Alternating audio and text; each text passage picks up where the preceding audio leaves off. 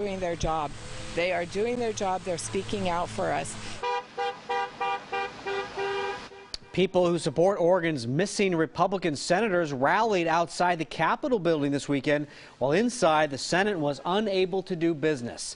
The senators are trying to run out the clock on the legislative session so the Democratic majority cannot pass a controversial cap-and-trade environmental bill. The bill aims to reduce emissions to 80% below 1990 levels by the year 2050, but opponents say it would hurt businesses and raise prices for consumers.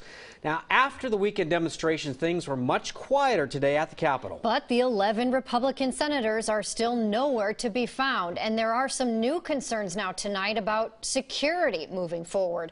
Our Emily Burris is live in Salem with more from lawmakers. Emily?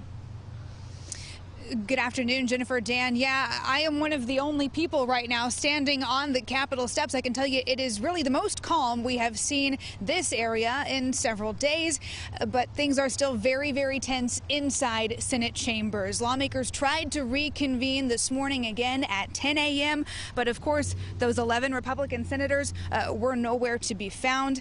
They were 2 people short of a quorum and unable to vote on House Bill 2020. They've recessed now 3 times today, caucusing in between.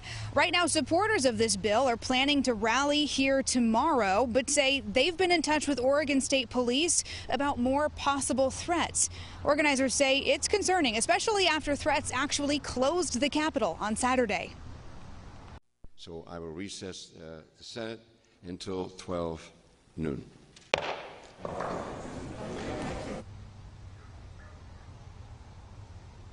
We will, of course, be keeping you updated on if and when any of those plans change. OSP tells me they are continuing to monitor any and all sources of information. I also asked them for an update on the communications, the contact they may have had with Republican senators. They would not comment on that. Now, I did just finish speaking with leaders, both Democratic and Republican Senate leaders. They tell me that progress is being made behind the scenes. We'll hear more from lawmakers coming up on the news at 5 and 6.